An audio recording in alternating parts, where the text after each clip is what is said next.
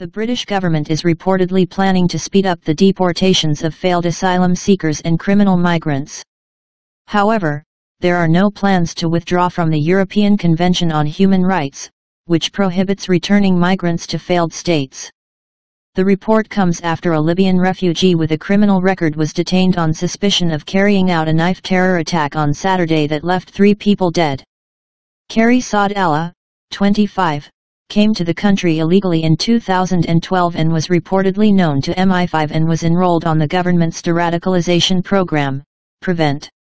Saadallah had been released from prison early, 16 days before the Reading terror attack, having been sentenced for a range of convictions including racially motivated assault and public fighting. Sources speaking to The Times said the Home Secretary Priti Patel wants to be able to remove criminal migrants sentenced to 1 year or more in prison.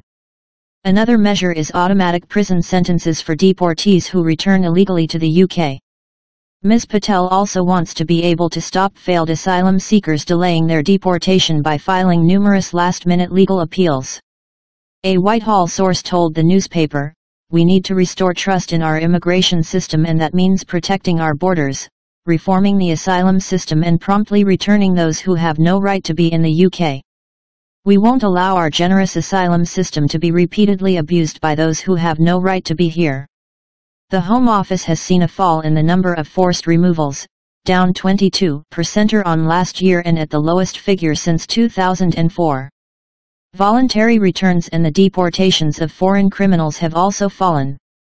The department has said that it has seen an increase in late claimants, and some believed to be lying and claiming that they were not illegal migrants but the victims of modern slavery to avoid deportation.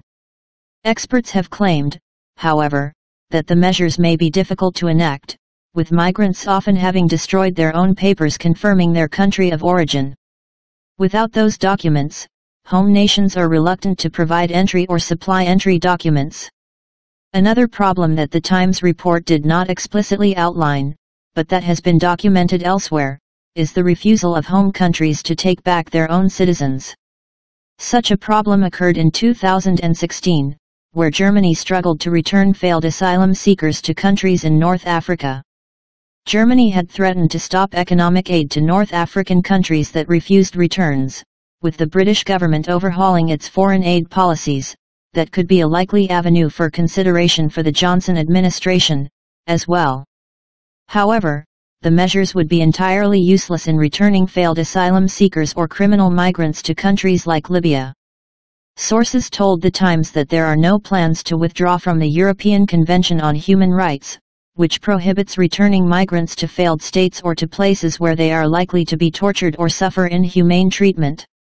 Reports from earlier this week claimed that Saadallah was not deported to Libya after completing his shortened sentence due to the British government's policy of not sending migrants back to failed states, which poses a breach to their human rights. The European Convention on Human Rights is enforced by the European Court of Human Rights, a Council of Europe body. The European Union has adopted the convention. As the Council of Europe is not an EU body, there is no automatic withdrawal from the document after the end of the Brexit transition period. Also, the Human Rights Act enshrines that ECHR into British law. The ECHR has been used before to stop terrorists from being deported from the UK. In 2017, it was reported that more than 40 convicted terrorists had used the Human Rights Act to avoid deportation, some of whom used legal aid in their appeals.